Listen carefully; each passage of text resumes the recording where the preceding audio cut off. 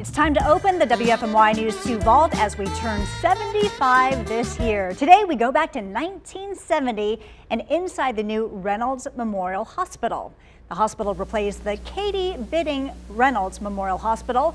The KDB, as it was known, was the first publicly operated facility to treat only African American patients in Winston-Salem. Black doctors, dentists, and pharmacists all use the same place to treat black patients.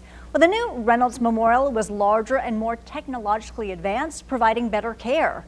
This hospital remained in operation until the 1990s. The building now operates as the offices of the Forsyth County Department of Social Services.